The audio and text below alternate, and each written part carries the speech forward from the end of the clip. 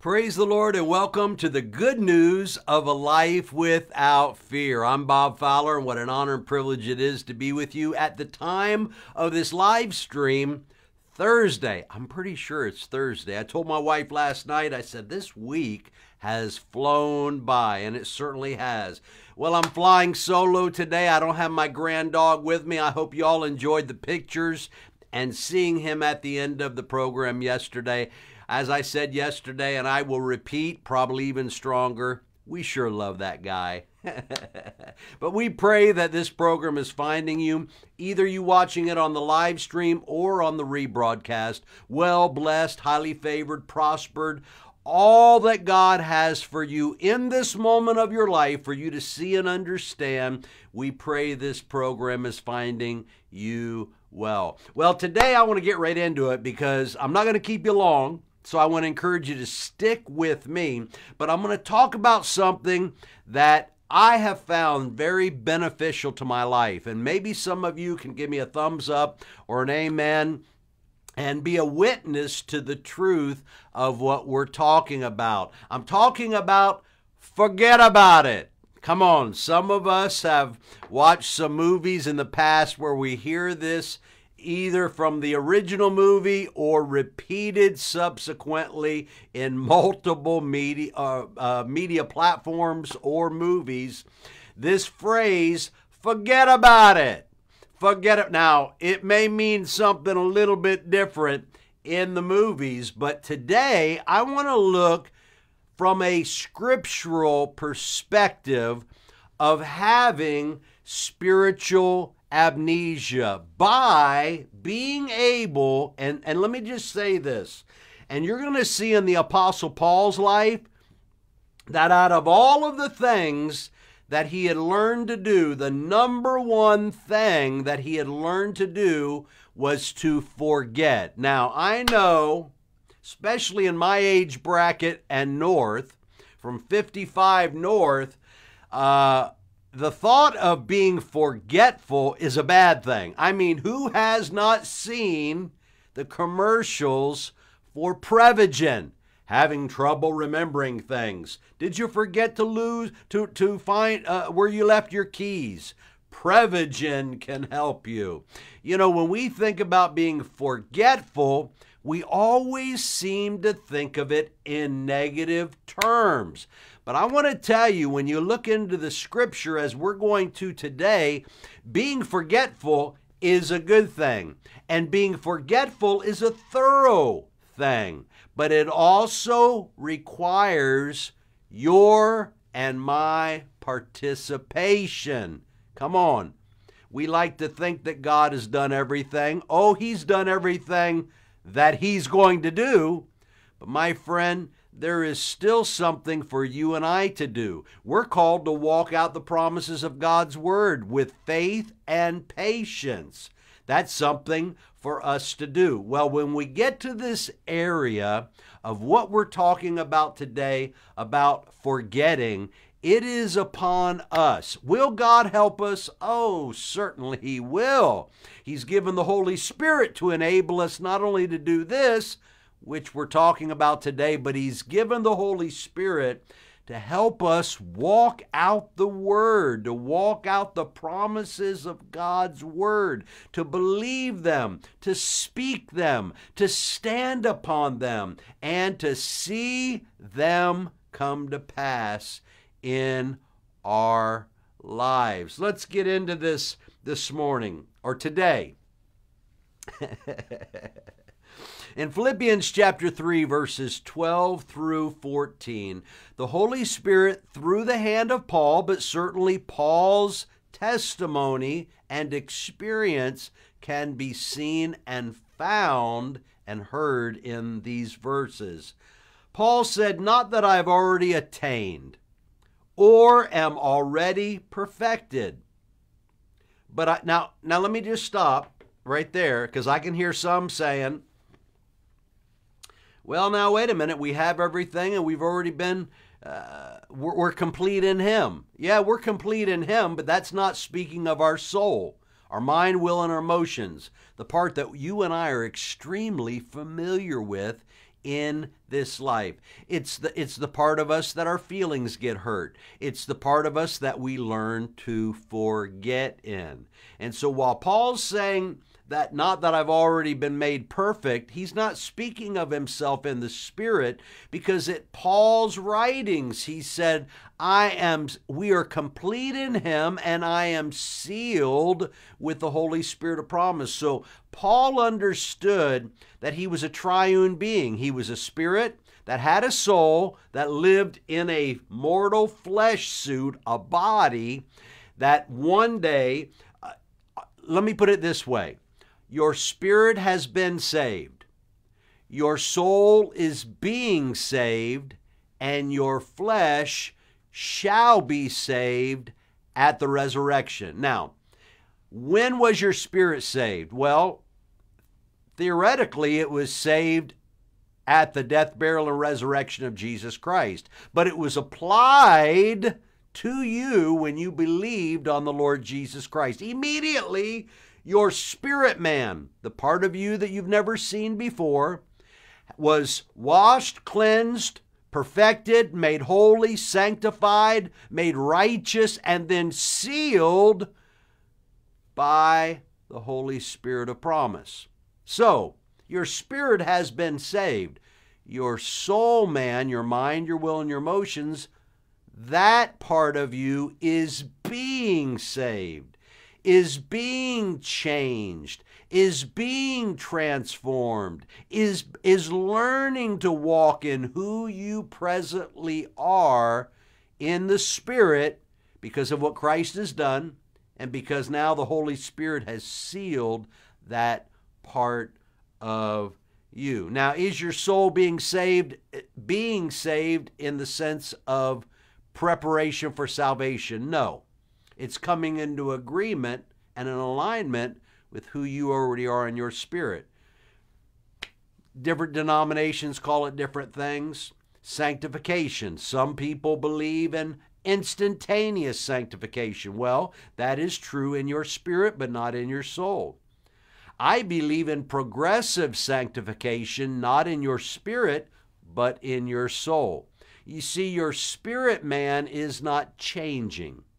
Your soul man is growing in the grace and in the knowledge of the Lord Jesus Christ and learning. And certainly what we're talking about today is a part of what we are learning to do. So, probably spent a little too much time on that, but maybe some of you needed to hear that. Not that I've already attained, Philippians 3:12 through 14, or am already perfected, but I press on, that I may lay hold of that which Christ Jesus has also laid hold of me.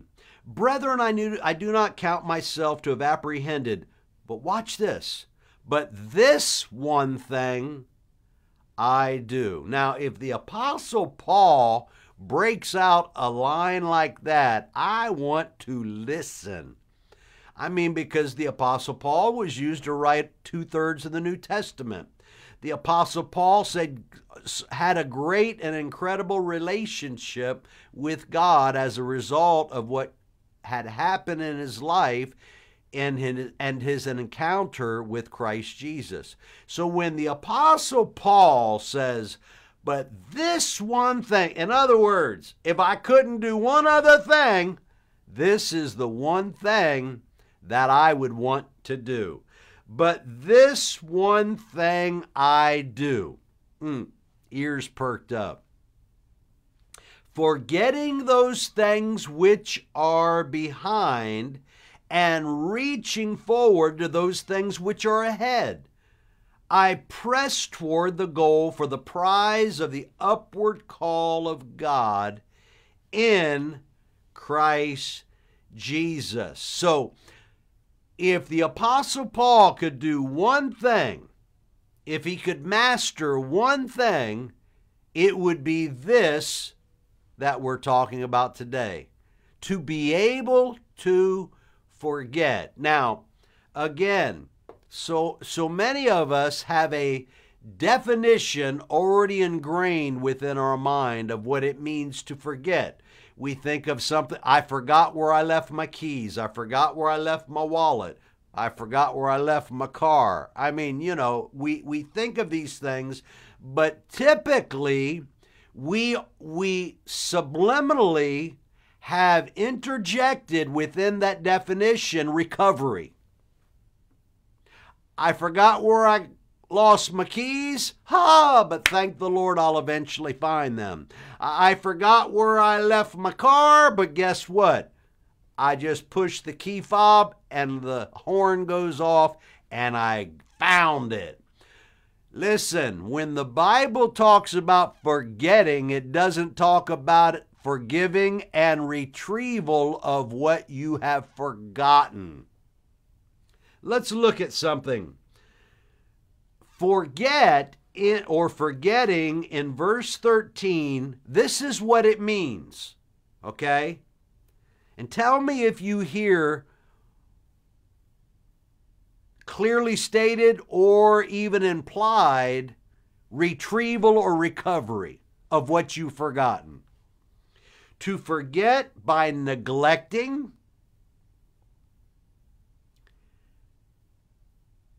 now, let me just stop and say something. When we forget something, it's not as the result, oh, I've neglected something, so I guess I forgot something. Okay, I want us to understand clearly what this is talking about. To forget by neglecting, no recurring caring for, forgotten, given over to oblivion, uncared for. Now, I want to illustrate this. Whether you have or haven't, I believe that you can wrap this word forget around this definition. You have two seeds that you plant in a garden. Okay? Same seed. You plant them in a garden. And one of them, you are just very attentive. You water it. You make sure that it gets the right amount of sunlight. You are just very repetitious in your care for that seed. However, the other one, you neglect it. You neglect it by forgetting that it is even there. It's still there, but you have totally neglected what you are pouring upon that other seed in the garden. What do you think is going to happen? The one that you have watered is going to grow and thrive. The other one won't even sprout and come above the earth. Why? Because you have forgotten. It's as if it's not even there. And how have you assured that it will not grow in your life? You have robbed it from all that is necessary to cause that seed to grow and thrive. Now, let me share something, and this is just one area, but you can apply this to other aspects of your life. We have all had people in our lives that we recognize and realize are unhealthy for us in our walk, our life, our joy, our peace, our growth track in the Lord. Now, what do most people do? As Christians, we don't want to be offensive. We don't want to be rude. We don't want to come across as not Christ-like. And so we continue in an unhealthy relationship. Well, that is not in line with the definition of forget. To forget means to be neglectful. To forget means to set aside any attention that you would otherwise heap or lean toward or cast upon toward that unhealthy relationship. You see, to forget something means to choke it out, means to starve it, means to cause it to die where it is at. Now you say, man, that doesn't sound much like a Christ-like attitude. Oh, my friend, I want to encourage you. When you read your Bible, understand that there are certain moments. You know, I love when in the early church, when the Apostle Paul was made aware of a brother in the church that was not behaving himself right, and he was not open to correction or he did not have a repentant attitude. You know what Paul's attitude was? Well, let's just love him, coddle him. You know what Paul's attitude was? I turn him over to Satan for the destruction of his flesh so that his soul would be saved. Now, can you imagine if any pastor across America or anywhere else in the world were to be dealing with a brother or a sister in the Lord, and they just were not repentant, they would not humble themselves and admit their blame or take ownership. Can you imagine a pastor standing up on a Sunday morning and say, before I preach my sermon this morning, I just want you to know that Jim, Joe, Sally, Susie, I'm turning them over to Satan for the destruction of their flesh so that their soul would be saved. Can you imagine? Have we drifted from biblical principles, biblical truths, even in what we're talking about today? The ability to recognize unhealthy people in your life and forget about them. Maybe right now there's people that have hurt you, done you wrong, and you perpetuate the pain because you keep talking about it.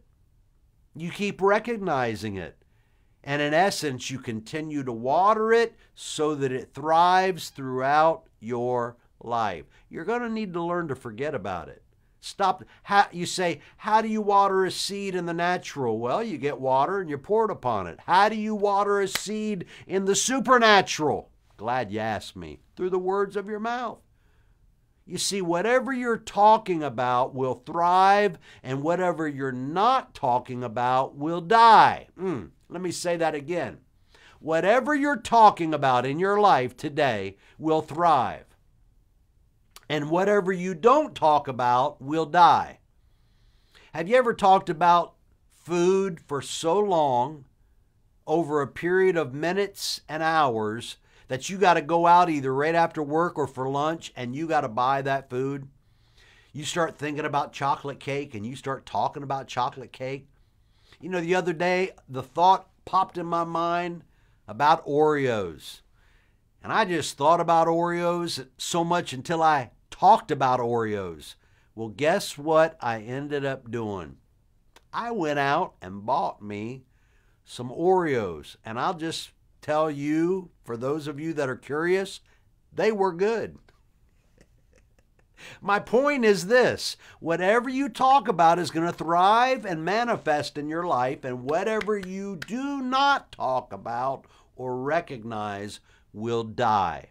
It's as simple as that. Is there anybody in your life that the Holy Spirit has touched upon that are unhealthy, not beneficial toward your growth track in God? If so, you're going to need to quickly take care of the issue, cease watering the relationship, stop trying to ease out of that relationship, and just choke it out until it's done. And then don't even recognize it. Don't even bring it back up. It may be a past experience. Oh, so-and-so, every time you hear their name, you talk about how they hurt you, how they wounded you. You're going to have to stop that. Why? Because whatever you speak about will thrive, and whatever you don't speak about will die. And you can apply this in every aspect of your life. You rarely talk about the Lord. Guess who's not thriving in your life? You know, it works, and it's applied to every aspect of our lives. So I want to encourage you. I want speak about who you want to be. You need to lose 10 pounds? I thank you, Lord. I see myself dropping that 10 pounds. I see myself healthier. Don't talk about where you are. Talk about where you want to be. Whatever you speak about will thrive, and whatever you don't will die. So apply this today in forgetting about it wherever it is needful. Can you imagine a person who is divorced and gets remarried and they're constantly talking about their previous husband or wife? Not good. Not going to turn out well at all. So I want to encourage you, talk about what God has for you. Talk about what the blessings of the Lord are for your life. I thank you that it's God's will for me to be blessed, prospered, highly favored of Him, dripping with favor. Speak God's word over your life. You can never go wrong if you do that. Forget those things that God wants you to forget and seize hold of what God has for you right now. I want to encourage you, my friend. Don't drag the bad stuff with you. Carry the good stuff throughout the rest of your life.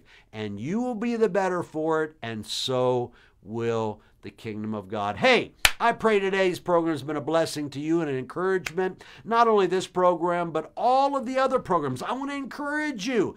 Go to our YouTube channel. That's at Faith is the Victory Fellowship YouTube, and subscribe. Come on, we have all kinds of content on there that will be an extreme source of encouragement and blessing for you. Hey, before I go, I want to ask you, go into the description.